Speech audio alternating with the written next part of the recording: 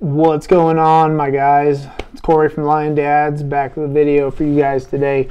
But before we get started, I want to remind you guys to go to lion-dads.com, link down in the description, and check out my free PDF on getting started with a carnivore diet. It's got everything you guys need to get started on a carnivore diet, start losing weight, taking your health back, getting back in shape right now. It's got a shopping list in there, everything you need to just get started for the first month or so and start losing weight now.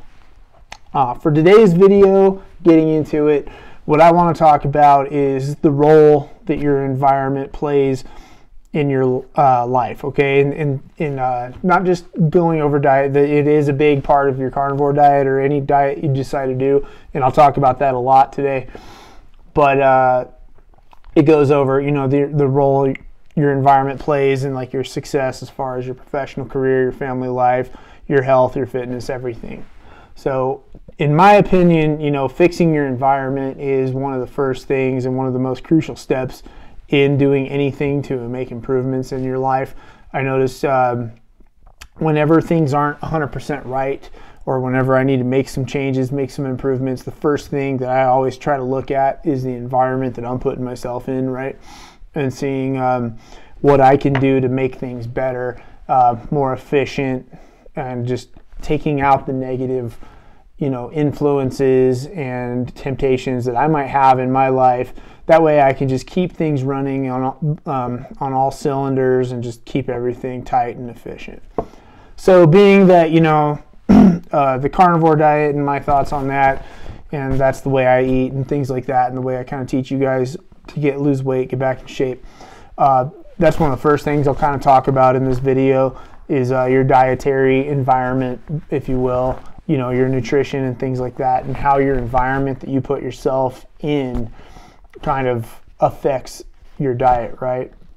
And so it all starts in your home. It all starts in your household, the way I look at it.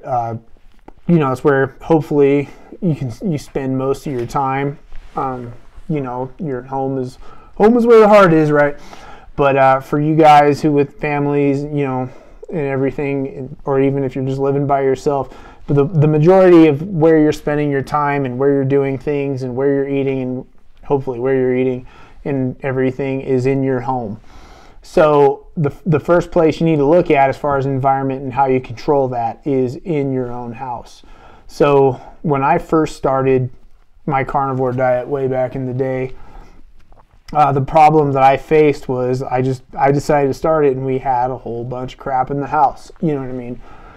The processed foods that I knew weren't good for me, but I, you know, didn't really care or think about, you know, suddenly if they were a problem, but they were still there. They were still in the environment. All the different foods and, you know, sweet things and processed crap full of seed oils and all that stuff that was killing me from the inside was still in my house. The things that were holding me back from achieving my overall fitness goals and just being the best, most optimized version of myself, they were still in my house. And so one of the first things I had to do, and one of the first things I always recommend with you guys when you come to me for help, is I recommend, first and foremost, getting rid of all that shit. You know what I mean? Getting all those foods, all that processed, unhealthy crap, all the sweet stuff, the corn syrup filled, you know, sugary sweet things, and, you know, your soybean oil condiments and all that kind of stuff. Your mac and cheeses, your instant mashed potatoes, all that stuff. Even if you're not following a carnivore diet, I recommend getting all the processed, middle of the aisles of the grocery store, junk food, horse shit out of your house. It's the first and foremost, most important thing you do. I don't care how much you spent on it. I don't care about any of that. Donate that, give it away, sell it, whatever you have to do, or just throw it in the trash. It doesn't matter, but you can't live a new lifestyle if all the things that were, you know, killing you before are still around you. You wouldn't recommend that a drug addict, when he gets out of rehab and he doesn't have money for a place to stay, you wouldn't tell him, well, just go find a crack house to stay in, right?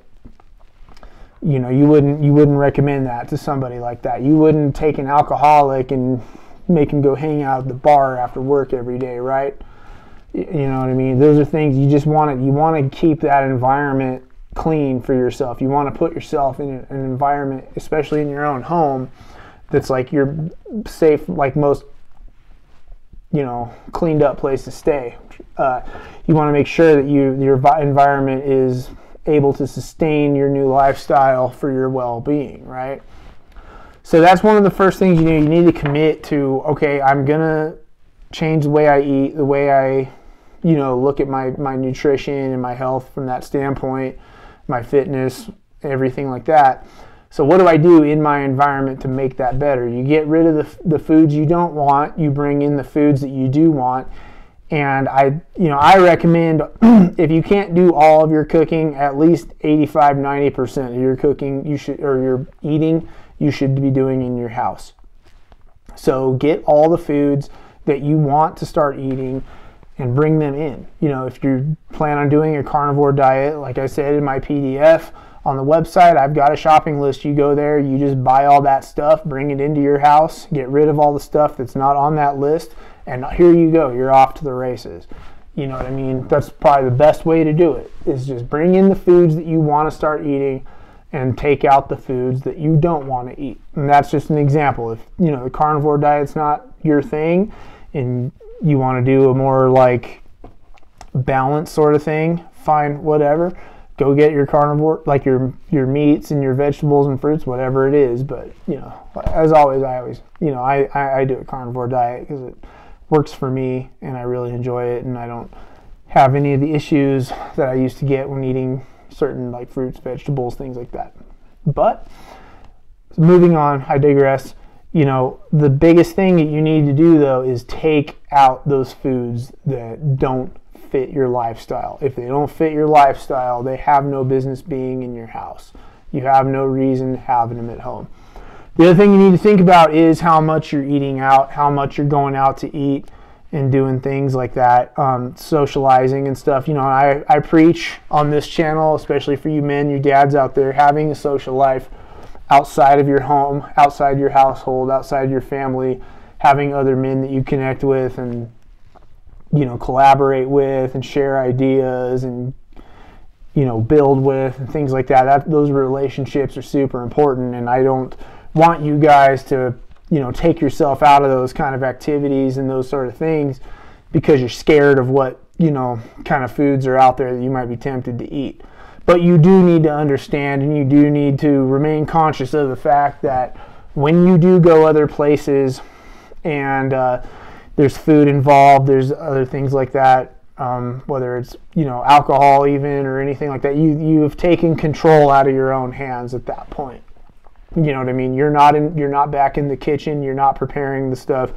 Anybody can tell you one thing, and you can end up taking in consuming things that aren't quite fitting in your lifestyle, right? Like, you need to understand that when you leave your house, you're not in your environment anymore, and you are now giving up some semblance of control. So that is something you need to keep in mind. You know what I mean? You need to be prepared for that. I always prepare for that by making sure that I am well fed and full before I leave my house. That way, if I do go out and eat with guys, that's fine. You know what I mean? I'll go to like places where people are, you know, eating or having a beer or whatever it is, and I don't need to partake in that, and I can still sit, I can still share in the experience, I can still gain something, I can get information back, whatever it is that I'm trying to do, collaborate, hang out, just talk about stuff, shoot the shit, whatever it is. You know, those are things that you need to come up with strategies to keep as much control of your situation as you can, you know, and keep that into your own hands. Like I said, you leave your house, you go to a restaurant, you go to someone else's house, whatever it is, you're giving that control over that food or over, you know, whatever you're intaking to those people. You know what I mean? So that's just something you need to think about. Food for thought, if you will, no pun intended. But when it comes to your diet, you need to be in control of your environment as much as humanly possible, right? Moving on a little bit, I want to talk about kind of your professional environment a little bit too. You know, you're getting into a world now where a lot of people are like working from home. A lot of us, like myself, are trying to, like, we're starting our own businesses, starting our own side hustles, things like that, doing things in the house, which is awesome. I think that's a great opportunity for you to explore a lot of different things and start making money doing things we're interested in and things like that. I think every man, every dad should explore that, some of their favorite things they have in life, look at some of their skills, take a good evaluation of yourself and say, how can I use this? How can I monetize this? How can I turn this into something where I can share my expertise, share my experience with others, help other people out, and also, benefit myself and benefit my family and make everything better. You know what I mean? There's nothing more rewarding than creating on your own, doing things in your house and, coming up with things that excite you and get you jacked up and making money off of it, and start seeing a light at the end of the tunnel where you can escape your bullshit 9-to-5 job, stop listening to, if you have a douchebag boss or something like that you can't stand listening to, you don't have to listen to his ass anymore, be your own boss, you know what I mean? That's kind of the most rewarding thing that I think we can do. That's the best part of this, of what I'm doing here. I love the fact that I'm coming and I'm creating something and putting my ideas out there and trying to, get better at this, get better at recording videos, get better at creating products, get better at conveying my message to you guys and seeing your results and getting jacked up about it and, supporting my family in the process. It's an awesome thing. It's an awesome thing to be able to build and create and do things like that. And I think a lot of guys are sitting there and they're wasting away making a shit ton of money for somebody else and not really doing anything for themselves. And I think that's something that all men should at least explore. You know what I mean? At least do justice to yourself by exploring that. But the first thing that comes with that is you got to create an environment that allows you to do that, right? You got to make an environment that allows you to sit and be creative and come up with ideas. And the first thing that comes with that is you got to start removing distractions from your life. You're going to have to put the phone down. You're going to have to get off social media. You're going to quit having to follow sports Twitter, whatever it is, or, watching movies, watching Netflix, sitting on the couch watching reality shows and shit when you could be sitting, hopefully, so my example, I have an office here in my house and it's got everything that I need. It's basically it was an extra bedroom.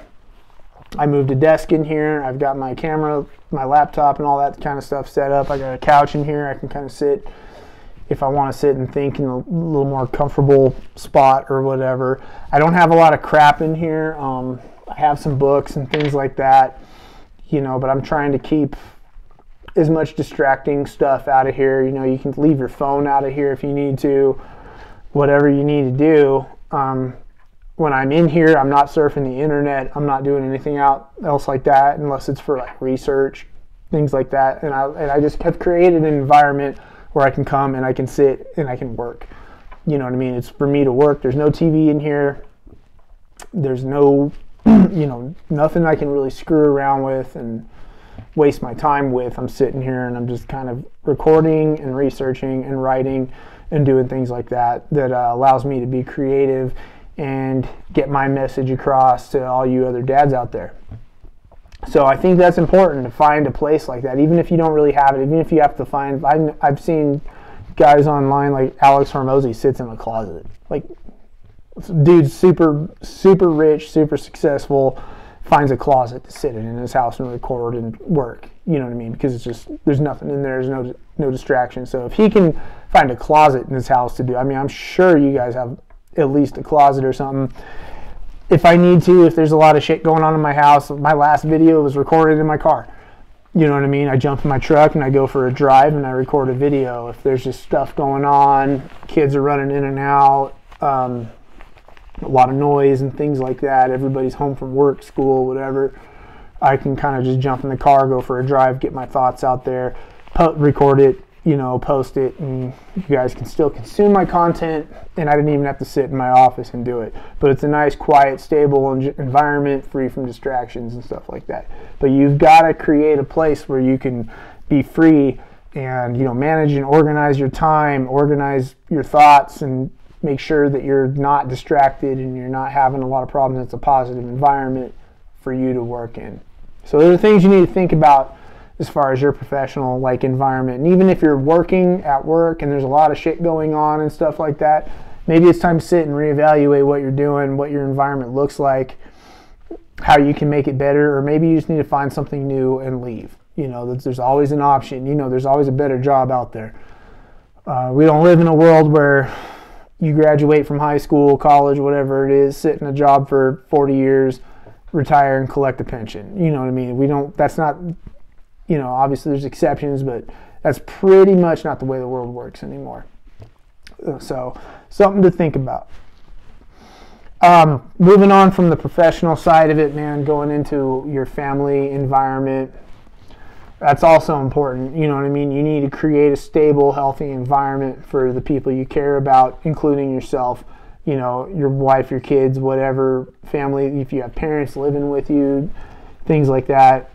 You got to create an environment that is, you know, free from negative influences, free from outside distractions, free from, you know, negativity and things like that. I know it's difficult in this world. Everybody's online, everybody's connected, everybody's kind of got their own thing going on. People are busy. You got a lot of parent households where people work 2 jobs or both parents work or whatever, and you got outside people watching your kids or whatever, and you need to stay on top of that shit as a parent. You know what I mean? Your kids are your future. Your kids are our future. You know, these are going to be someday the future decision makers of the world and stuff like that. You know, when we're old and we're retired and we're starting to get on in age and bad health and things like that, hopefully, you know, you're taking care of your diet and you're not going to be in bad health. But, you know, someday we're going to need people under us to kind of take over things, and we're still going to be around, you know what I mean? Otherwise, you end up in situations where you got, you know, really, really old people with dementia in office and making stupid ass decisions and things like that. That's another video for another time, maybe. But, you know, these things are important. You got to think about your outside environment and the influences your kids are getting in school. I know I have one kid's graduated. I got one kid still in public school. He's a senior. He's almost done and gone with public school, and I can't wait. My wife, you know, works in the public school system, and she knows how I feel, and she shares my feelings on things. It's frustrating, but I have a 2-year-old daughter who will not be going to public school. You know what I mean? She will not be going to school in the world we live in anymore. There's a bunch of bullshit, brainwashing, and, you know, woke messaging happening and shit like that. And we're gonna, you know, once she's school age, once my son's out of school, my wife's quitting the job she works at the school my son works at, and she's gonna be doing homeschooling with my daughter because I'm not putting another kid through the school system anymore. It's a different environment. It's an environment that I don't want her in. It's an environment I don't want my kids in anymore. It's not the same as the one I went to school in. I don't necessarily always view it as safe anymore. Not just from, like, you know, some of the, you know, stuff that's happened in the news and everything that's happened in schools a lot lately, but with the way some of the teachers are, like some of the, you know, some of the environments these schools are putting their kids in is bullshit, you know, and they're hiding things from parents, and they're taking messaging that I don't think is healthy for kids to be getting, and they're pumping their brains full of bullshit, you know what I mean? And that's the way I think it is. And so I'm taking my kids out of that environment, and I'm controlling the schooling environment. That's the way it's going to be. And I know a lot of people have problems with that in this society, and I could give a shit less. I don't care. That's just the way it is. So creating an environment in my house where my kids can learn to think critically, learn to, you know, have ideas and be creative and be a little free to, you know, make positive choices and ask questions and things like that without having a bunch of crazy bullshit nonsense pumped into their minds and stuff like that, is the environment that I want to raise them in. And that's the environment I want to have. I want it to be a safe household with, you know, good food and, you know, just a good, safe, overall healthy environment where they can work out, they can exercise, play, do whatever. I don't have a bunch of crap playing on the TV. They can draw, they can be creative, do art, do whatever they need to do, and learn. you know, and it's important for your family to have that kind of environment, have that safe, fulfilling, creative environment where they can learn and they can express themselves within the safety and sanctity of their own home. You know what I mean? And then just creating a balance between, you know, your personal life, your family life, and everything else. It's important that, you know, when you're home, your family all feels connected to each other. You know, you're not creating an environment where everybody's sitting on their phones and ignoring each other, binging Netflix in one room, and then this person's playing video games in the other room. You need to have time together. You need to have time where you're all sitting down and everybody's together and connected and doing things. And that's another thing about your environment you need to set up. You need to set up an environment. There's tons of controls you can do. You can cut your internet off in your house with technology and things like that. These are all good ideas and things you can do to keep everybody connected and keep everybody joined and, you know, interacting with each other, because I don't think a lot of families do that anymore. You can set a dinner time where everybody hangs out together. These are all things that I view as important and things that I try to get you guys to understand you can be doing in your own lives as well. So how do all these things kind of connect? All these things come together when you fix your different environments, your personal health environment, your professional environment, your family environment. You start improving all these things together, you'll notice changes. You'll notice a domino effect in your life where everything just starts falling into place and everything starts getting better. And that's why I'm on here and I'm encouraging you guys to do this. You know, I'm encouraging you guys to fix your environments around you, fix your eating habits, get the bad shit out of your house, cut the screen time for everybody in your house, start doing things together as a family, start trying to build something, you know. Collaborate with other people, collaborate with your wife and start building a business together. Do something creative in ways that you can benefit your family and benefit yourselves and level up in life. That's why I did this video. That's what I'm trying to do in my own life. That's what I'm doing here. And that's what I'm encouraging you guys to all do.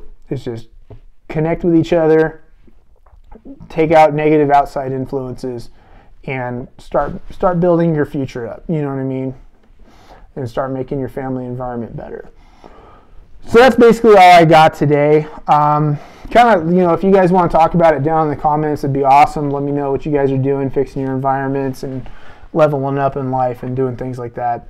Like I said before, I've got my free PDF on getting started with the carnivore diet. Go check that out. Get your shopping list. Get started. Start losing weight. Right now, a lot of dads out there, we all can do better, and we all, you know, we're always a work in progress. I don't care how far along you think you are. If that's something you're interested in doing, go check that out.